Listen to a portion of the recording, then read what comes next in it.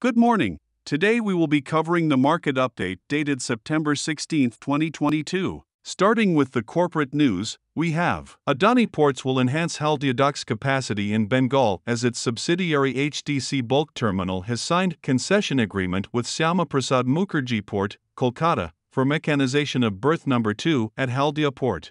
This terminal, alongside the existing world-class ports and terminals along the east coast of India, will synergize APSEZ services and enhance customer experience. Currently, the share price of company is trading at 960.8 points, and as we can see in the graph, the share price is trading around its moving average. The first resistance for the stock would be at 972.9 points with a support level at 858.95 points. Subsidiary Tata Power Solar Systems has received contract worth 612 rupees crore to set up 100 megawatt ground-mounted project for SJVN in Gujarat. TPREL is a subsidiary of the Tata Power Company. Company is a developer of renewable energy projects which its own operates and maintains. The project will get commissioned within 11 months from the date of receiving the letter of award. Currently, the share price of company is trading at 242.7 points, and as we can see in the graph, the share price is trading below its moving average. The resistance for the stock would be at 250.6 points with a support level at 234.65 points. MTAR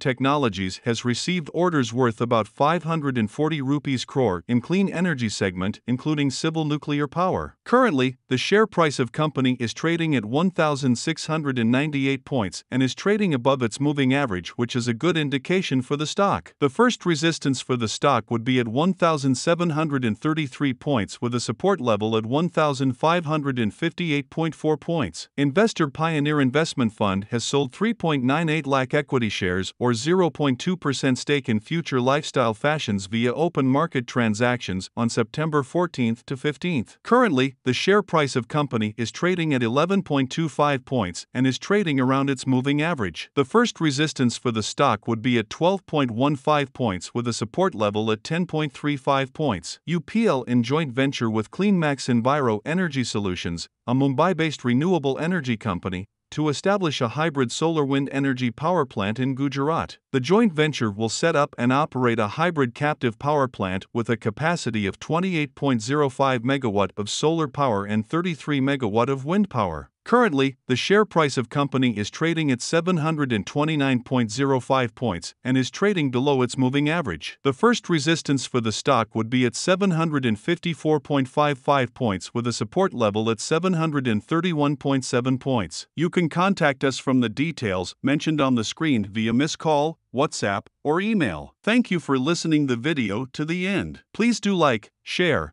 and subscribe the video for the latest updates in the market.